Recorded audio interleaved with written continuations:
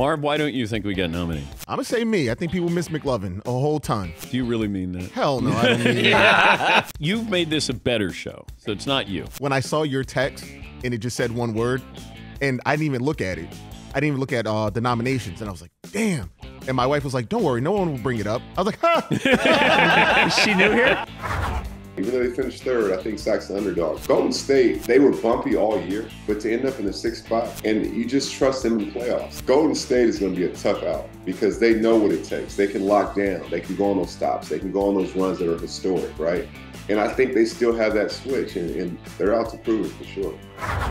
I've got him as the number 2 ranked player in this class behind Bryce Young. I haven't talked to a team, and I'm talking probably close to a dozen teams that have him outside the top 5. Now, where does he fall? That's the fascinating part. And I still hold this out. Dallas is sitting at 26. It wouldn't shock me if they made a splash, jumped up into the teens ahead of teams like Detroit and the Chargers and went and got Bijan maybe around like 14, 15, 16.